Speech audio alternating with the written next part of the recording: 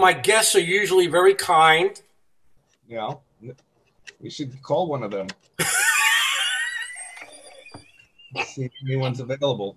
They're usually very sweet and cooperative. Yeah, yeah. And then you called me instead.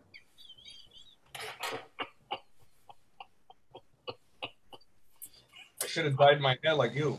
I don't have that problem. My hair.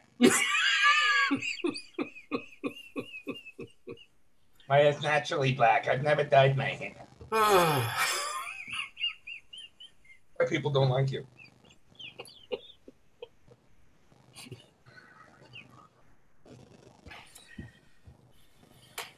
I can just shoot up with steroids all the time. It's got to be something going on with you.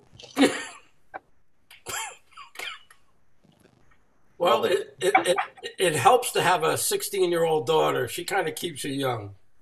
All right, get going. You're down of 8 minutes already. You've already used up one. So I don't know how I'm going to get through this. Okay. It's going to be very painful. Okay. Listen, if I can get through a show with Bobby Slayton, I can get through it with you. All right. Here we go. Let's go.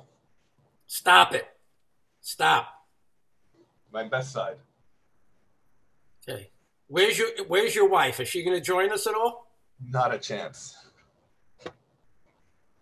I may not join you. You better get going. We are going. This is going? Okay. So. One view. And by the way, I'm going to edit this. So if you say something completely derogatory or against the law, I can edit it out. Just for your good. It's probably a very good idea that you edit it. I don't want anybody knocking on your door, even though you're tucked away safely in Puerto Rico.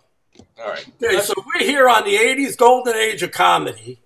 Yeah. And this is kind of going to be an unusual show. Sometimes I put warnings out there, just to let people know that not everything they see and hear is going to be really what it looks like. And this is going to be one of those shows because I have one of my oldest friends from show business. He may not acknowledge him being my friend. Wait a minute. You mean I'm your friend for a long time, or I'm the oldest person that you know? No. You might look like the oldest person I know. Listen, we all don't use Grecian formula, my friend. Some of us just let nature happen. No, this is just. I just looked 32 for the last 40 years. So anyway, when I was an agent, I think I was an agent for comedians. This has got to be back in, 87, do you think? When were you doing Charles? In the 80s. You were still living in your car at the time. Okay, you know what? I'm not going to go there right now, okay? You walked on Melrose. I walked by. You were smoking. I went to That wasn't me. Oh, that wasn't you. Okay. I swear it wasn't me. I accept that. Okay, so Banky, tell me where you grew up and how you got interested in show business. I grew up in Brooklyn, and when I was 14, my mother took me to California to visit some family, and I had never been to California. And my uncle knew a guy who was a producer on The Price is Right. And he said, would you like to come see a taping of The Price is Right? But, sure, go see a TV show. That'd be exciting. So he takes me there to the CBS studios on Radford. Not Radford. Where was it? No, in downtown Fairfax area. Fairfax. So I'm on the set, and he's showing me around, and I get a tour, and takes me into the control room, and I'm just in awe of everything. I just am so excited by what I'm seeing, and I'm asking everybody what they do. What do you do? What do you do? Oh, I'm the grip. And I'm like, that sounds stupid. And what do you do? And they're telling me all the jobs, and I asked the guy who was sitting in the booth, what do you do? He says, I'm the director. I said, what does the director do? He says, well, and he explained to me what a director does. And I went, that doesn't sound good. He says, what? Anyway, he wasn't impressed with me. But then I asked the guy what he does. He said, I'm the producer. I said, what does the producer do? He said, I basically run the whole thing. And I went, that's what I want to do. Bingo. That's me. So that night I went home and I stood in the back of this room and watched the whole production behind the audience and just admired this whole production. I thought, one day I'm going to produce a TV show. And I went home that night and I told my mother, I'm going to be a TV producer. She said, oh, you want to do game shows? I said, no, I want to do sitcoms. She said, sitcoms? Yeah, I love sitcoms. I want to be a sitcom producer. So I decided. What was out at that time that you had a reference to sitcoms? It was all Hogan's Heroes. There was the Brady Bunch. Was starting to, I think. Yeah, they really hadn't hit the stride yet. Norman may have had one or two by then, like, you know, One Day at a Time or something, with the Jeffersons, certainly of Sanford and Son, and it might have been later than that, but I was always loving sitcoms. I tell you what I was a big fan of was I Love Lucy and the Honeymooners. I couldn't get enough. I was captivated by the brilliance of these shows, even at a young age. And I'll get to it later, but I wound up at one point working for, well, you know what, I will tell you the story later. So I told her I was going to be a sitcom producer. She said, that's nice, son. And that's what I made up my mind. That's what I was going to do. So everything I did from that point forward was towards that end. So I went to college for TV production and became the manager of the TV station and produced a bunch of silly things in college. And then when I graduated, I got in my car and I drove to California with no contacts or connections and decided to start knocking on doors. So I went to Paramount Studios and I just tried to walk on the lot. Security says, well, you have a pass? Where are you going? No, but I want to be a sitcom producer. They made me leave. Anyway, I just sat outside the studio for a couple hours one day and I watched people coming and go. And some people had passes and some people were just famous. And other people had a clipboard and a stopwatch. And I noticed anybody who had a clipboard and a stopwatch, they just let right in. So I went and bought a stopwatch and a clipboard. Wow. Back the next day and I'm wearing a baseball cap and sunglasses and I'm staring at my clipboard and I'm clicking the stopwatch like I'm timing shit. And I walk right through. Nobody stops me. Wow. So I wound up going around and passing out resumes, going under people's doors and annoying people as much as I could. And I did the same thing at a bunch of different studios. And one day I was on an elevator. I had to drop off a resume at someone who was expecting me, but the door opened on the wrong floor. Other people were getting out, and I looked in front of me, and it said Norman Lear, Tandem Productions. Wow. And to me, at that time, he was the god. That was the mecca of sitcoms. And it was just like the universe opened up the elevator on the wrong floor for me and said, this is where you need to be. And I stepped out like into the light. Wow. And I said, where is your human resource department? She's right over there. The door's open. There's a woman behind the desk. I'll never forget her. Her name is Brooke Berman. And I said, can I talk to you for a minute? She says, okay. And I had every contact that I had made. I made an index card and I filled it out, who I spoke to, when I spoke to them, if I gave them the resume, when I'm supposed to call back. And I had 100 of them. And I showed them to her. I said, I'm really trying to get my foot in the door and I want to, do what I can do. And she was so impressed. She said, I'm going to bring you on as a gopher, but we don't have a full-time position yet. So you'll be just on call. If somebody calls in sick or we need an extra one, how can I reach you? And I said, I have a beeper. And people didn't have beepers that much then. And she was like, you have your own beeper? I said, yes, just in case somebody needs me. Wow. Anyway, my beeper started going off. And I started doing things like delivering scripts for Red Fox and for One Day at a Time people. And to me, this was unbelievable. Wow. I'm in my car. I don't know my way around anywhere. You have the Thomas Guide where you're looking at B-22. Oh, my God. And I'm driving around in my little orange Toyota Tercel trying to find these people's houses. And one day I had to deliver the mustache for the guy who was on One Day at a Time. He played the mechanic, the repair. Yeah. It wasn't a real mustache. I had to deliver the mustache to his house. Oh. Schneider. That was his name, Schneider. I'm like, this is Schneider's mustache. Wow. Anyway, I was impressed with everything. And one day I'm in the office and they're having me Xerox things. And a woman comes out and says, are you busy? I said, no, what do you need? Norman needs a box of pencils sharpened. Norman needs pencils sharpened? I'll do that. I'm in there going, zzz. I'm making sure they're really sharp, And I put this box of pencils. I said, is he going to write a script? Yeah, he's going to write. I knocked on the door, and there he is with his little white hat. He says, come in. He's weird. Thank you. And I walked out, and I was like Moses on the mountain, you know. It was fantastic. Anyway, one day they assigned me to work on this special Norm was doing, a political thing he was doing called I Love Liberty. It was a big extravaganza to raise money for the Democratic National Party, which he was really well involved in. And so they hired a bunch of us to work on the show, basically just to get the celebrities, because it was star-studded, from their dressing room to the set and back, because it was being shot at the sports arena, a huge place. There were golf carts to get around. And in the production meeting, they're assigning who gets what celebrity. And I'm the last one hired. So they're saying, all right, so you're going to get Mary Tyler Moore, and you're going to get Richard Dawson. And then it gets down to me, and they said, okay, we're done. I said, wait, you don't have anyone? Oh, there is one more. I'm sorry. Mitchell, you have, his name is Carol Spinney. I said, who?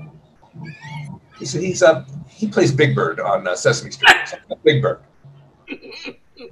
So I'm walking around with this giant freaking yellow bird, and they're going, all right, it's a celebrity. I'll take it. Then they assigned me to work on a show. I forget the name, but the writers of this show were named Bob Schiller and Bob Weisskopf. Do you remember those names? Did you ever hear them? No. Schiller and Weisskopf were a writing team. They were probably in their 70s at the time. Wow. And they've been working together for decades. They had two desks pushed together, facing each other, partners' desks, and they bickered like an old married couple. I told you it's not funny. And I get assigned to work for these guys to, be their gopher. And what I learned was these guys, if you look up the credits, they were the original writers on none other than I Love Lucy. Oh, my God, that's right. Now I'm working for the guys who I Love Lucy. It's all coming full circle, right? So I'm like, so every day they ordered the same sandwiches from Jerry's Deli, the same things every day. So I had to go and pick up the sandwiches that were wrapped in the white paper. And I decided I needed to get their attention because I wanted them to see me as a writer, a comedy writer. But they didn't want to be bothered. So before I brought the sandwiches in, I would unwrap it and I'd write a funny story on the sandwich paper and I'd read the sandwich. So while they were eating, they would have no choice except for it got some mustard in there. But anyway, they saw it. And after the first day, they didn't say anything. So the next day I wrote more stories, wrapped the sandwiches, put them in. Third day, nothing. Fourth day, one of them came out and said, all right, enough. You're funny. And we know a girl who needs a comedy writer partner. We're going to introduce you to her. Oh! Her name is Jennifer Burton. And Jennifer Burton was Al Burton's daughter. Oh. So now I'm working with Jennifer, and we write a spec script for Silver Spoons. And we bring it to her father, Al Burton, who at the time was director of comedy development for Norman Lear. So she and I are writing together, and now he wants me to be his personal assistant. So now I'm working for Al. After about a year of being Al's everything, getting his car washed to picking up his dry cleaning to writing spec scripts with his daughter, he gets an offer from Universal to leave Norman's company and be an exec producer to try and develop new sitcoms for Universal. Wow. So he says he's leaving and he wants me to come and be his assistant. And like the ballsy guy I was, I said, I appreciate that, but it's time for me to move up and go further in my quest.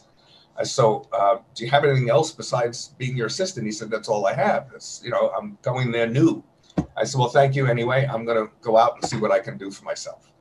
I wound up meeting a guy. I knew a guy that said he could get me a job as a writer for questions on a game show. So it was one of these game shows where the questions were funny and you had to, just be a game show question writer. I thought, all right, well, that's better than being his assistant. So I told him, I said, listen, I got hired, or he's going to hire me to write questions. He says, I don't want to lose you. I said, but I can't just. He said, how about I'll make you director of comedy development for my company. Oh, my God. Your job will be to go through all the scripts that the literary agents send in and look for material for us to develop as a comedy. Now you're talking. So you have a private office. You'll have your own secretary. I'm going to give you 5 times more money than you're making now. I said, sold. So every day I would go home with a stack of scripts like this and flipped through it, and just as garbage, garbage, garbage, garbage, garbage. It was just depressing because nothing made me laugh. And I was so picky, and I didn't want to bring anything that was mediocre. And then one day I pick up the script and I start laughing on page 1 and page 2 and every other page. Every page was funny. Every page. And it was called Charles in Charge. And it was written by this young kid in New York named Michael Jacobs, who was at the time. Oh, my God. He was the youngest playwright ever in New York. He had put a play up on Broadway at like 23. So I brought it into Al the next day and I said, this is it. This is the one we're going to do. Wow. So we brought Michael out from New York, and Michael and I became fast friends. And so we sold it to CBS, and then we were out. Al was out in Palm Springs for the weekend, and he called me and said, I need you to put together a list of producers that we can bring in interview to produce the show. And I want you to come out to Palm Springs and bring it to me, and we'll talk about it. I said, okay, I'll do that. And I put together a list with one name on it. I remember the story. Handed him the paper. And I went from no contacts or connections with the stopwatch and the clipboard to being the producer of a hit sitcom in about 18 months. And that's how I got started in the business. Wow. Wow. You should. Is that the wife? Yeah, it's the wife. And she's the wife has to come and say hello, please. Let me put some makeup on, yeah? All right, come back, please. Oh. Brucey, you look so good. Oh, thank you so much. Thank you. I appreciate it. You know, out of everybody out in LA, I miss you guys more than anybody else. But anyway. And I try to be friends with this guy, and he always says, no, no, no. I said, all right. You don't miss your parole officer? I thought you might. Toolbox. Okay. So what were we saying? So I'll never forget the first time we met. I probably called you, and you were kind enough to say, yeah, all right, come over, show me what you got. And I was working with Howie Rapp at the time, I believe. Was this from a gay dating website or something? No, that doesn't happen. That doesn't happen. All right. But, so I had a bunch of actors and actresses, and you were always looking for different actors and actresses to play some featured parts, and I represented a lot of. Can you do that later? She gets cranky if she doesn't have wine, and I can't get the cork out. Ah! All right, go ahead. She'll have to wait. And you said, yeah, come on by, and you left my name at the gate, and I walked into your office. Wow. It's a nice office. It was a nice office. Yeah, it was. So I don't think we ever did any business together, but that didn't matter because my memory is we became friends. Just like you said, you kind of became, fast friends with Michael Jacobs. Without me being a producer or a big hotshot, and I thank you, we've been friends ever since. I think because she gave me $20, I thought it would keep coming. Well, that's all I could afford at the time. I know, but I thought there'd be more. So anyway, it didn't work out. But you were a pleasant enough fellow, and I was lonely. So it worked out for both of us. So, and you became, how many years did you do Charles? 35. Other than that? That's what it felt like. It was probably 6. Wow. I mean, I did every episode, so I think we did 6 seasons. And you were really the guy that was in charge of talent. I mean, everybody had to pass through you to get on that show. I wore a shirt that said, I'm in charge of Charles. So tell me a little bit about that experience, about some of the newer actors and actresses, more probably the second part, that came by your desk and you gave an opportunity to. I'm trying to think of the one in particular that comes to mind. Oh God, my memory is just not what it used to be. Everybody's the same way. I'm telling you. It's not just you.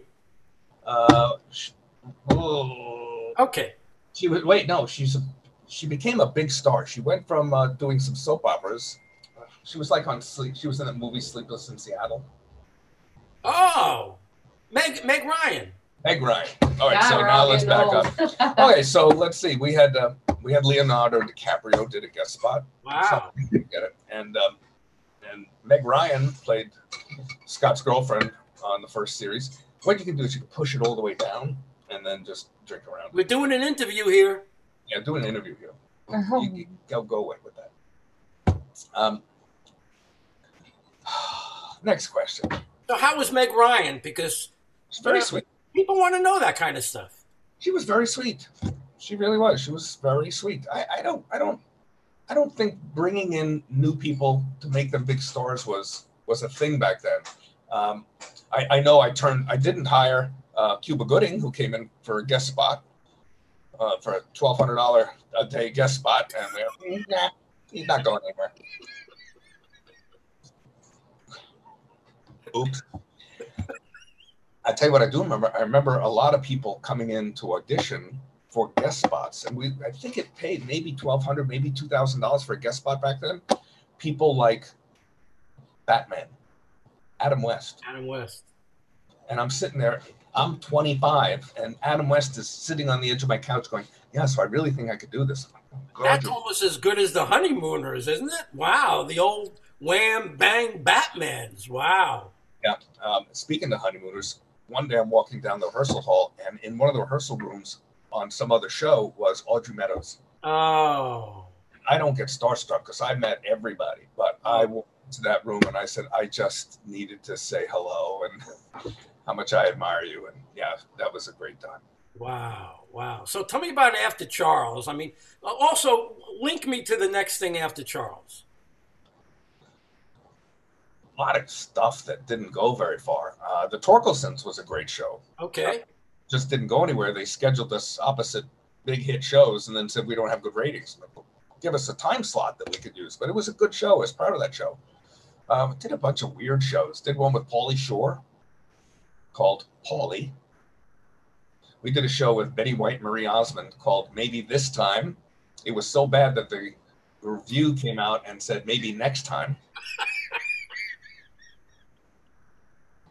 She did a show about an ethnic show, as they called it then, called Where I Live, about these kids living in New York, and it was just terrible. Did a show called You Wish, which is even worse than that. It was about the genie. You don't remember the genie show? Oh, the genie show. It was wonderful. It was all special effects. This woman goes to a thrift shop and buys a rug, and when she opens the rug, a genie pops out. And thanks for releasing me from my rug that I've been in for 1,000 years. And now I'm going to live with you and be a comedic foil for the single mother raising 2 kids. And he's going to be the other influence helping to raise the kids. And he does wacky things. Like she says, oh, I wish, one of the girls says, I wish I had a cat. And he goes like this. And there's 300 cats. Now, as the producer, I'm reading the script. And my job is to turn these pages into a show. So it says, so he snaps his fingers and there's 300 cats. I'm like, 300 cats? I don't want to. No, we can't have 300 cats. No, we need the 300 cats, Mitch. We got to have 300 cats. So do you know what that's going to cost to have 300 cats? Oh, we'll cut something else out. We need the 300 cats. I turn the next page, and then he snaps his fingers, and there's a dinosaur crushing buildings on Melrose. And then they all laughed and said, all right, we're messing with you now. We don't really. Well, because you're not getting that. So can we have the cats? All right, you can have the cats. So meanwhile, we order the cats, and on the call sheet, they're supposed to be there at 6 p.m. End of the day, last shot of the day, the cats show up.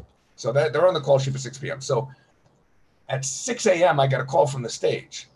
There's a giant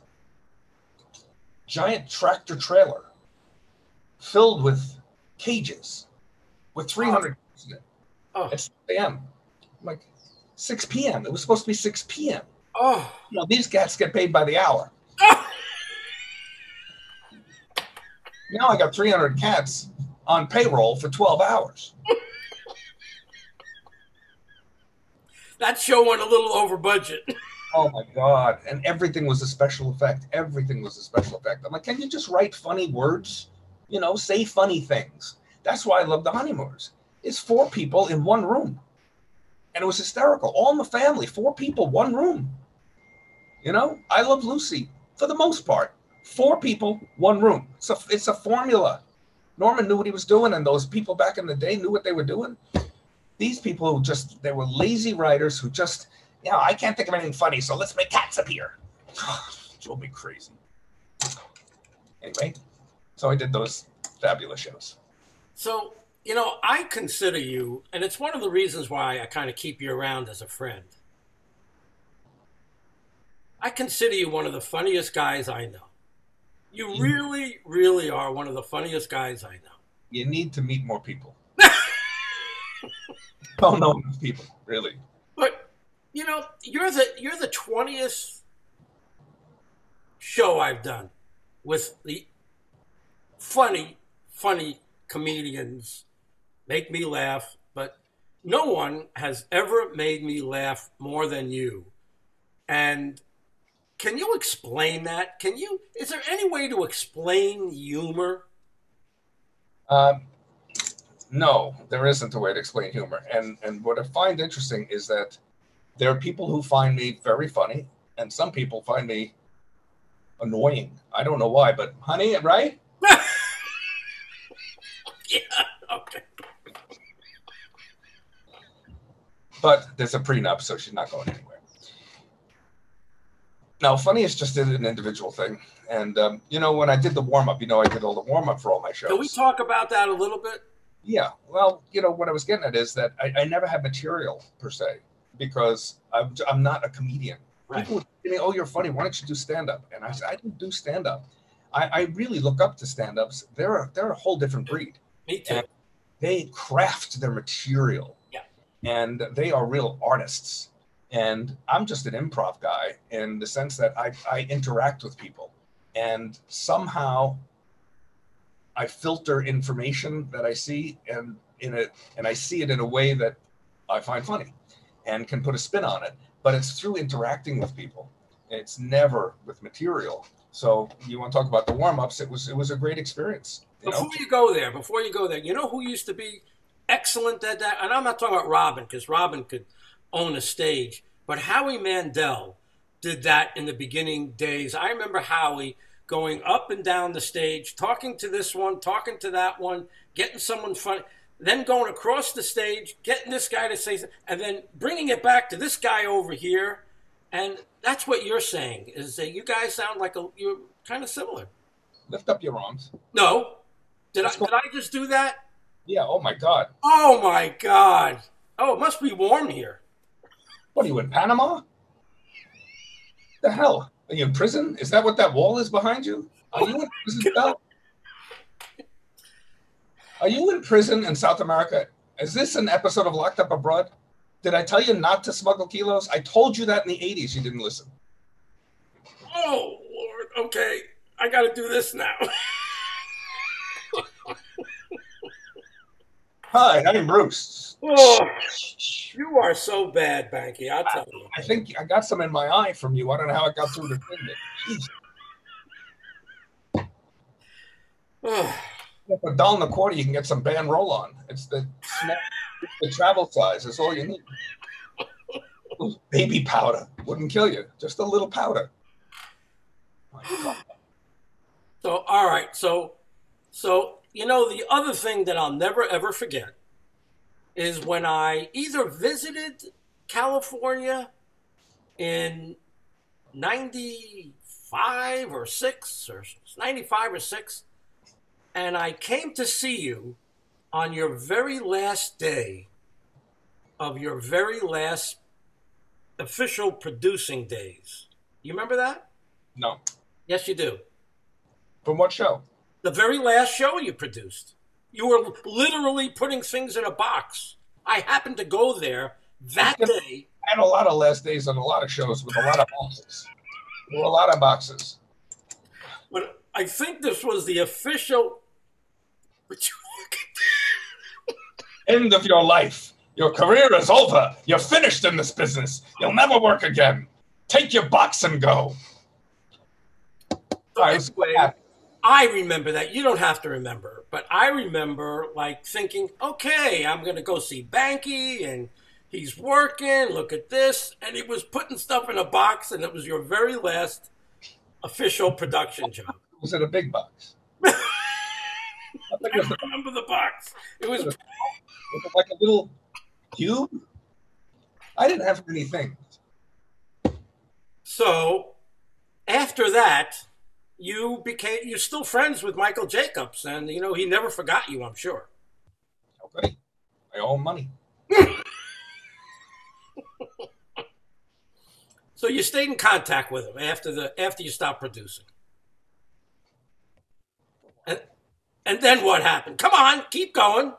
And then I started pitching shows on my own. You remember, you and I actually co-created a show called America's Show.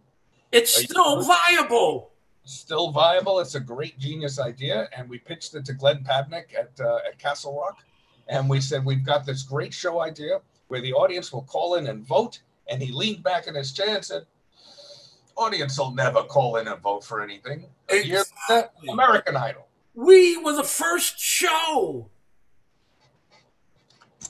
And the last. So, meanwhile, between that and a few others that I had come up with, one of them was called Moment of Truth. And it was going to be a reality show about people who are wrongly convicted and sentenced to life. And we dig through cases and find people that we know were wrongly convicted. We've got all the evidence to prove it, including back then when they were convicted, there was no DNA testing, but we still have the DNA evidence, and we go through the process and we can prove that they're innocent. And the show is about getting them out of jail and releasing the wrongly convicted. Couldn't sell it. Between a few of those incidents like that, plus I had created a game show called High Roller. Listen to this one. I met a guy who was a whale in Vegas, meaning a huge gambler, and he knew everybody, and he knew all the people who ran the Rio. And my idea was, this was just after Who Wants to Be a Millionaire came out, where game shows transformed from the $10,000 pyramid where you could win $10,000. Remember Match Game where you could win $400 and they'd lose their mind?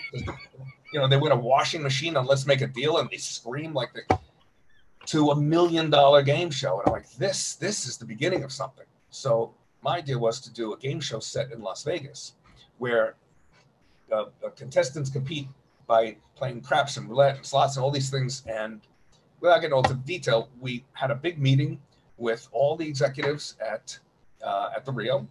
I had gotten the supervising producer from Who Wants to Be a Millionaire to come on board. So we had a game show expert to be part of our team, did a whole PowerPoint presentation, and how the way you got to be a contestant is you played a certain bank of slot machines, and one of the prizes you could win is you're a contestant. So it brought more people in to the casino. Plus, if you had to be a member of the Players Club at the Rio to be considered to be a contestant, they were loving it. And they had this huge room that was only being used 2 nights a week, Friday and Saturday, because it was the nightclub. So the other 5 days, we could use it to shoot the show. Wow. They gave us production offices and suites to live in. It was all done. Plus, there was going to be a whole thing of slot machines for our show that we were going to get a cut of. It was going to be huge. Wow. They're all excited about it. They can't wait to greenlight this thing. And we're just waiting and waiting and waiting. And we got a call that it was MGM or Harrah's just bought the Rio and fired everybody that we had been working with. And we're not interested in taking any meetings right now. And it was, oh my God.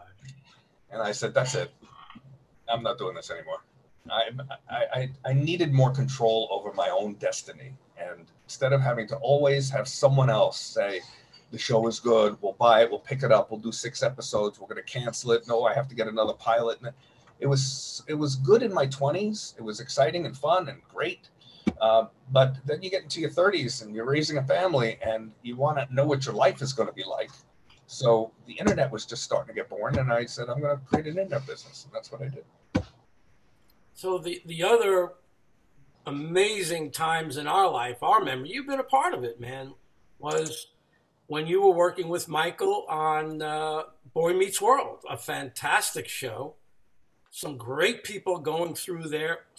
Definitely some of my best memories. And Lauren got a chance because of you to be the massage therapist on the show, and everybody loved her. And you were just, I'm not going to say you in your prime, but to me, that was really showing your talent. You know, it's fun. It's fun being a warm up for a show when you're not a paid comedian, where that's your career and it's dependent. You know, you're dependent on that. I had the freedom to have a lot more fun with the audience because of my relationships. I mean, I could take people out of the audience and put them on the set. You know, warm up guys can't do those things. You know, you do your little warm up job and stay where you are. But because of my relationships and, you know, being involved with the show, I could do a lot more stuff, and I was never going to get fired if I had an off night. So I didn't have that feeling of pressure. So I was able to just really be myself and have a great time. It was a lot of fun. Oh boy, was it! I mean, I don't think we missed a single week that you guys were shooting because at the least the food was delicious at the commissary. Well, you stopped after we called the police and said you were stopped. Because there are stalker laws, and it's enough already, you know? Oh, those are great times. So, did you have anything? You know, the show is the 80s golden age of comedy, and you certainly were a part of the golden age of comedy. I mean, anyone who produced the kind of shows that you did, what was your... Did you go to the Improv and the Comedy Store and do what a lot of the other producers... Yeah, you went all the time. Oh, yeah. All the time. Yep. I remember going to the Comedy Store and watching Jim Carrey perform and thinking, holy crap, this guy sucks. No, he was fantastic. I couldn't believe it. Yeah, really amazing. And I saw a lot of great comics there, and got a few off the stage and put them on the show. There was one comic I'll never forget, though. I don't know who he is, but I wonder whatever happened to him. I thought he was really good. And when he came off stage, I got up, and, you know, I was young, so a lot of people didn't take me seriously. They couldn't believe that I was, when I would say I'm the producer of a sitcom, because I was probably 24. Your hair was a little darker back then.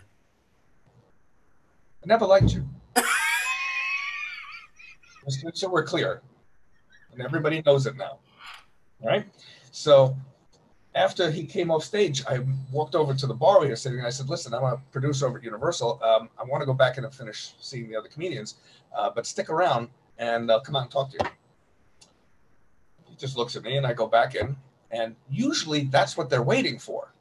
You know, they're hoping for that kind of conversation. I came back out about 20 minutes later. I'm looking around, I don't see him. I said, what happened to that guy? He left. He didn't go.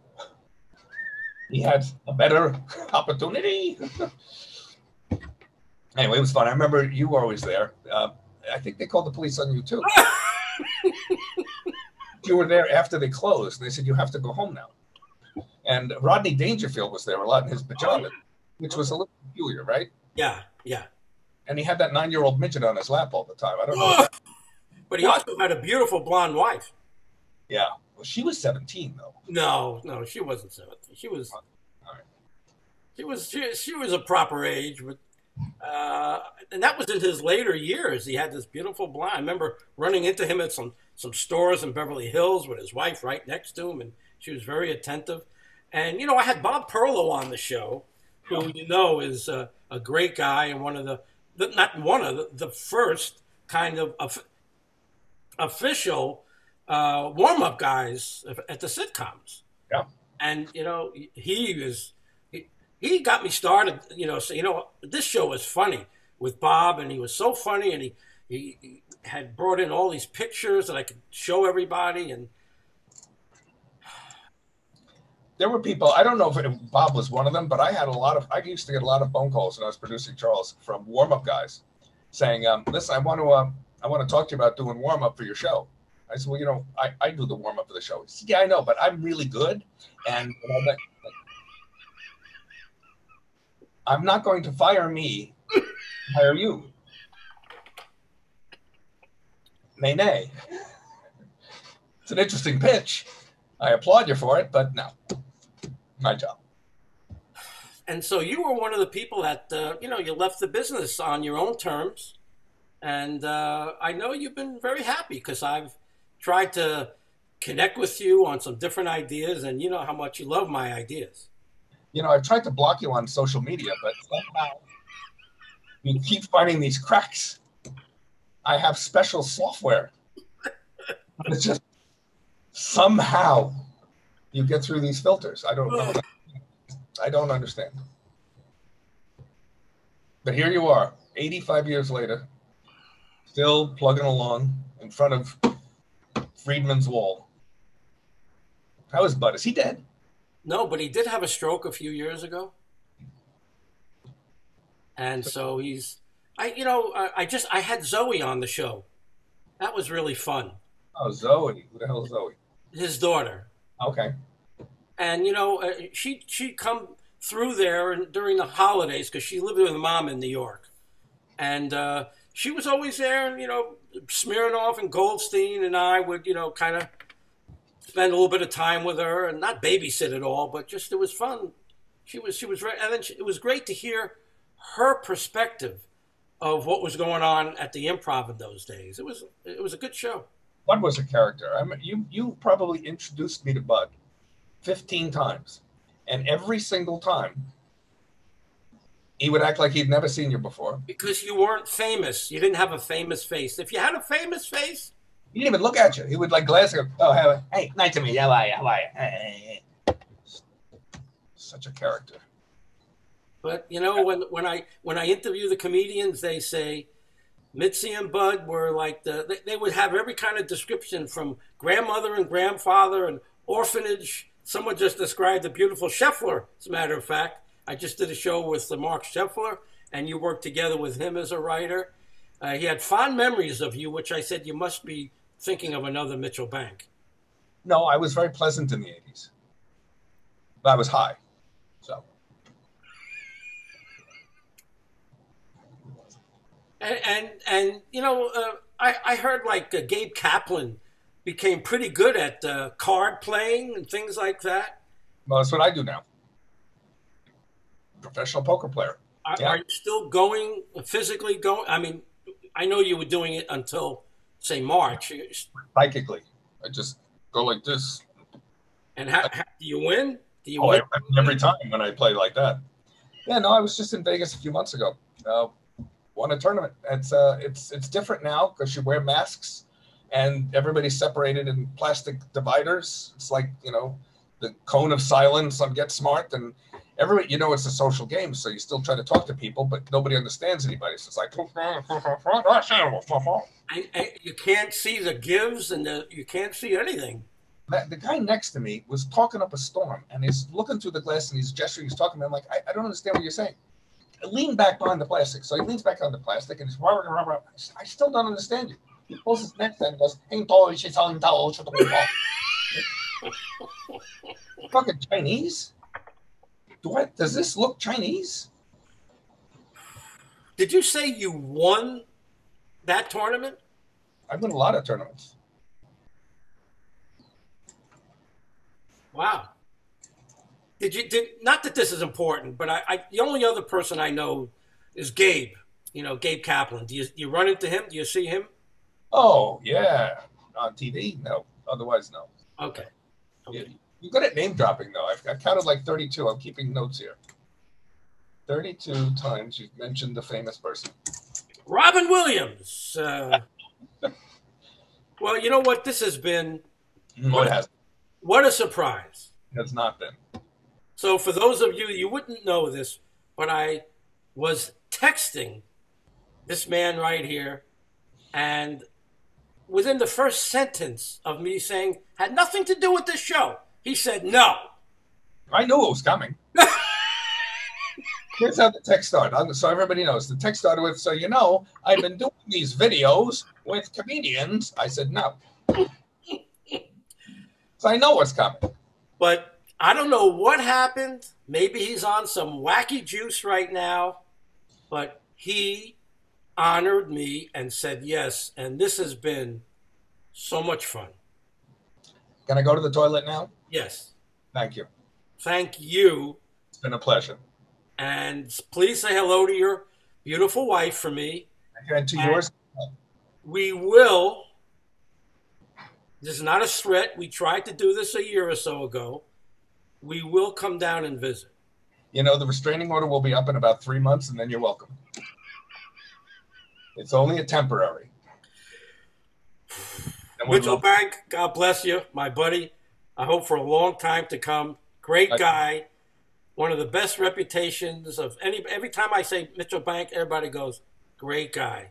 So God bless. Thanks for being on the show. And I'm going to take a shower now. Just pat yourself dry this time a little bit. Use a little, anyway. Good to see you. Do me a favor and age a little bit next time I see you. A little bit. Try. The last thing you said was, get rid of those bushy eyebrows. What is the matter with you? My God, it was like caterpillars on your head. There was like antenna. The amount of Botox you must go through is just ridiculous. Do you drink it? You're drinking the Botox? I'm all natural, man. I'm all natural. Yeah, keep your arms down. I love you. I'll speak to you soon. Take care. Take care. Bye-bye.